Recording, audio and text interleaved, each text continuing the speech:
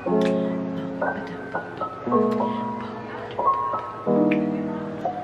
gonna be a really long video. Oh Lord, can't speak too after me. Amen.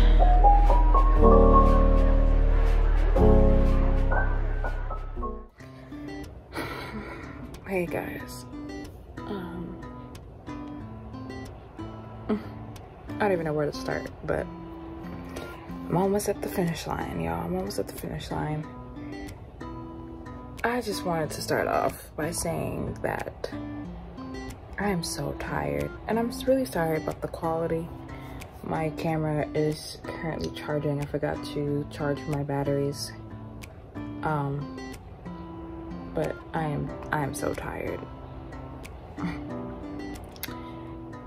I want to talk about the ins and outs of just being a creator, and on top of being a creator, being a mom at that, because that's a whole different, being like a parent or somebody, you know, taking care of somebody, or, you know, all of that. You know, being a creator in general is difficult, but adding motherhood on top of that, it's just ridiculous. I am currently hiding in this corner because my toddlers are toddlering and there's laundry everywhere. Depression room is continuing to grow. All of this 2 days before Christmas. It's awesome, but this is where I'm at. This is where I'm at. And y'all just gonna join me on the journey of just another vlog.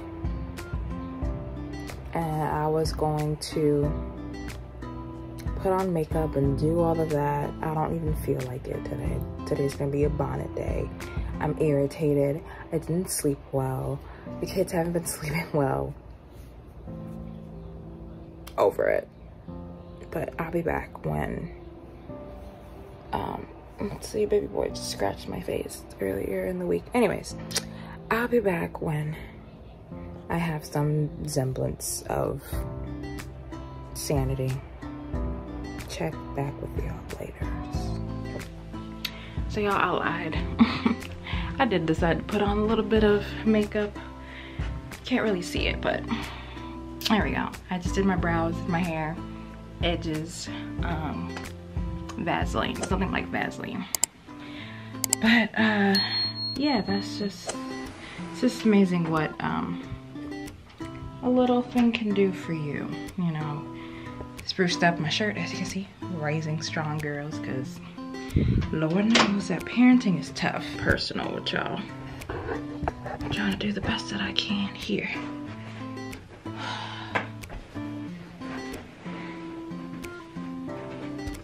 Okay. Y'all, parenting is so hard. Gentle parenting is even harder. Gentle parenting during the holidays is the hardest. Like, for most of you guys know, like, I'm a stay-at-home mom, so I stay at home. Been staying at home for since my oldest daughter was born, so going on 4 years, because she's gonna be 4 in January. So it's just been very, very difficult every holiday season, because, you know, hubby, he works retail, and I've used to work retail, so I understand the ins and outs of retail workers. And bless your heart if you're a retail worker, I'm praying for you, because I know it's very, very difficult. And you know, every year we always say to each other, like, this is the last year, this is the last year. We're going on 5 years of this retail life, and I'm just over it. He's over it, everybody's over it, and our kids are just really feeling the stress this year of it all. You know, there's so many things that has happened for us that we've been blessed with. This September made it a year that we lived in our new home. We had, you know, baby boy, Jojo turning 2, you know, my eldest turning 3, Corona, like they haven't really been outside experiencing the world as they should be, especially for their ages. And if I'm being 100% honest with y'all, depression has just been kicking my butt, y'all. Like, this is like a very, very honest video that I'm sharing with you guys right now, because I want future content creators, especially if you are a parent and especially if you are a mother, to understand that it's not always going to be such a structured video. Life happens, and one of the biggest things that I wanted to do for this Vlogmas was not only test the fact that I can be consistent, but just being very honest with y'all and just showing you guys not my whole entire life, because that's just not me, I'm not putting myself out there, but just what I want you guys to see and just being transparent about it.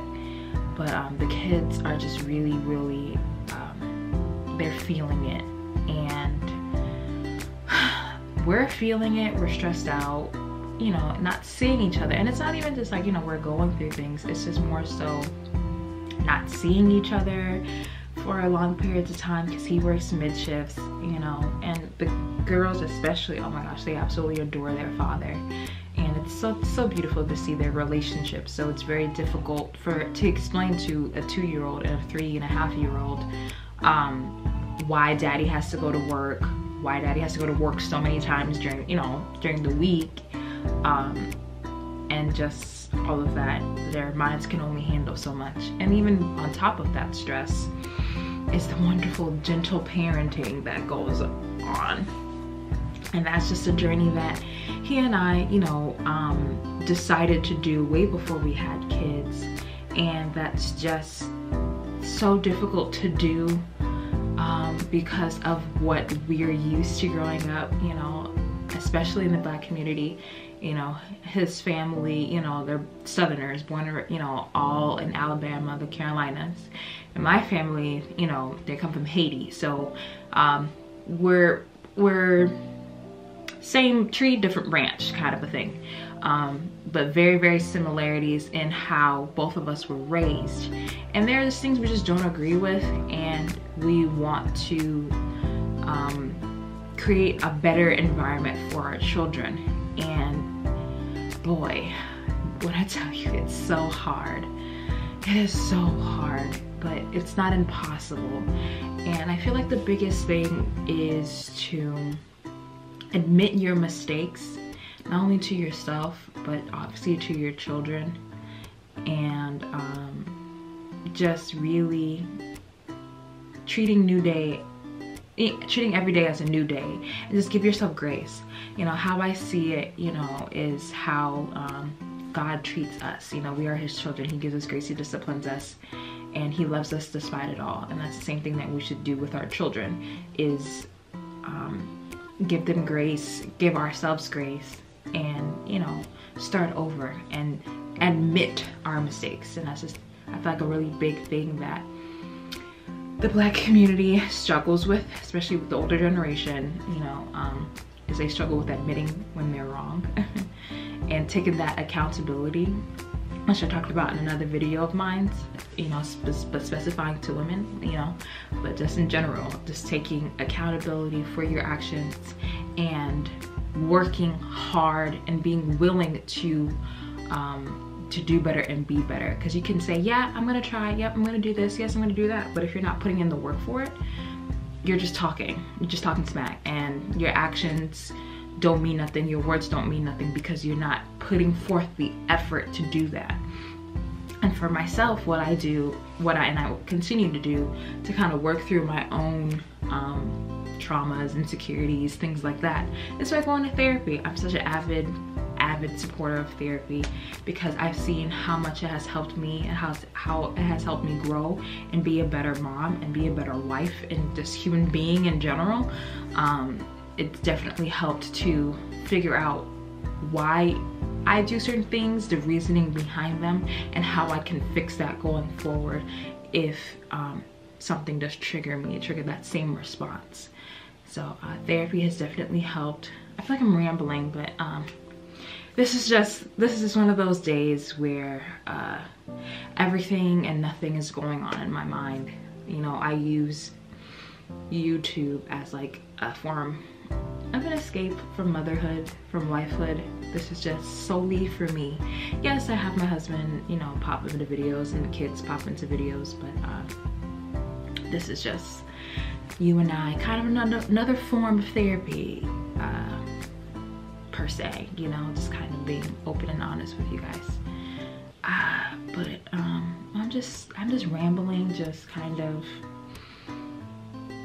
like I said, just being transparent with y'all, you know. Another thing that came across my mind too today was just, I saw this tweet that says, you know, does anybody else feel that social media is gonna be like no more, pretty much? And I kind of agree with that, you know. I feel now, and especially during the rise of the pandemic, that everybody wants to be an influencer, social media influencer, content creator, and not understanding what truly goes behind the scenes for that.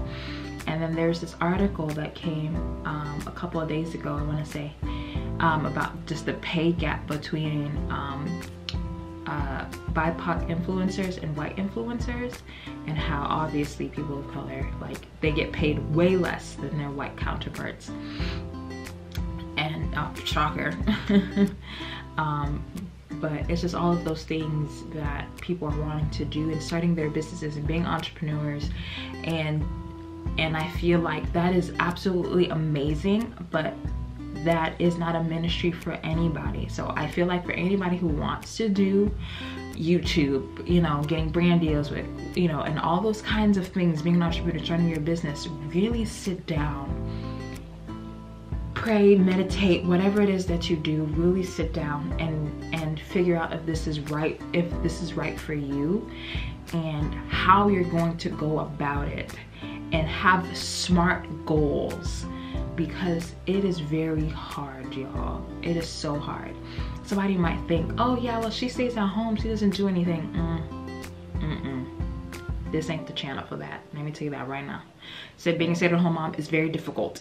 And adding on content creation on top of that, where it's literally just me. I'm my videographer. I edit my photos. I edit my own videos. I do everything by myself. So I'm definitely going to charge my worth, point blank, period. And it's not always about following, it's about engagement with your community, the likes, the comments, all of that is way more important than the follower count that somebody may or may not have. But to kind of circle back, I feel like social media is just getting diluted. Everybody, you know, just people aren't being authentic. And though we are not owed the ins and outs of anybody's life, I just feel that, you know, you don't have to fake it. There's nothing wrong with being your true and honest self. There's always somebody out there that's going to relate to you. There's always somebody out there that you're going to inspire just by being your true self. And it's really sad to see this generation just kind of spiral down that, you know, that rabbit hole of having to be perfect all the time. And you really don't have to be. So that's just another encouragement tidbit. You don't have to be perfect. Just be yourself. Yeah, I don't know where this video is going. There's probably a lot of parts that I'm not gonna edit. This is just raw footage of just me picking up my camera and just rambling. That was just on my heart, and I am just sharing it with you all.